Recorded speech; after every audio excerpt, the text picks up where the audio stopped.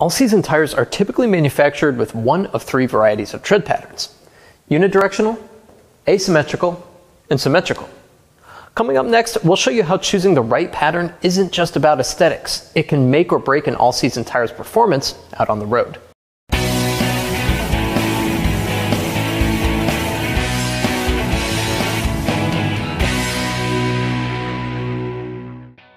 Each type of all-season tread pattern has its own strengths. Unidirectional tread will provide fast steering response, but can have disadvantages in the comfort and noise departments. Asymmetrical tread has good handling performance, and symmetrical provides the best balance between performance and affordability.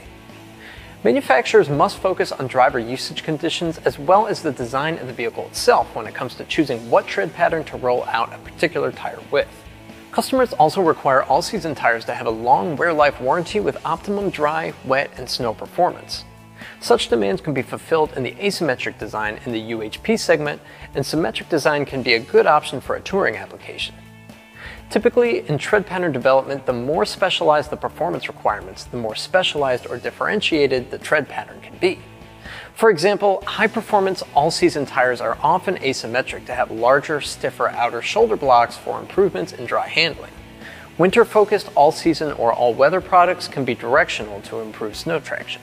I'm David Sickels, coming to you from the Tire Review Continental Tire Studio at Babcox Media. Thanks for watching.